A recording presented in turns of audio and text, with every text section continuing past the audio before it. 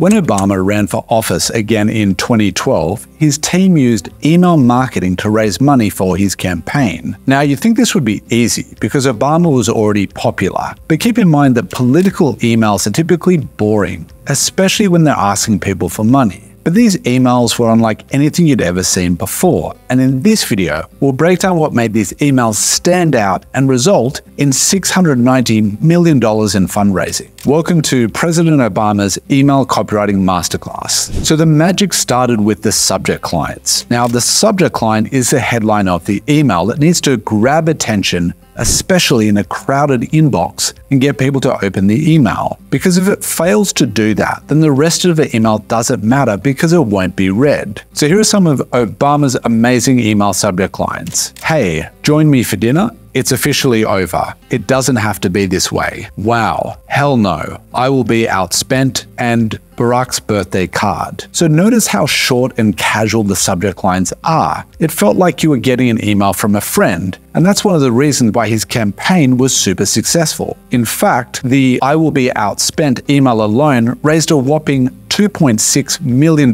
in funding. So let's peek into one of those friendly emails. This one was sent from his wife, Michelle. Subject line, Barack's birthday card. First name, today is Barack's 51st birthday, and the girls and I are putting together his birthday card. Last call for names. Want to sign it? Clicking on the link below will add your name to Barack's card automatically. This election is only going to get tougher, so I know it would mean a lot to Barack to show that he has your support on his birthday. Thanks, Michelle. So this email is friendly and warm, asking you to sign a birthday card. It makes you feel special and a part of something bigger. The email body copy is written in a conversational tone, and the short sentences and paragraphs make it quick and easy to read. The call to action leads you to a web page that adds your name to the digital birthday card and invites you to donate. Speaking of web pages, Obama's marketing team also created high-converting pages to get people to join his email database. Here is one of the examples of those pages. Notice how Obama is looking directly at the headline. Whoever designed this page knows that visitors will follow his eyesight straight towards the headline, which is where he wants us to look. And the headline copy is great too. It uses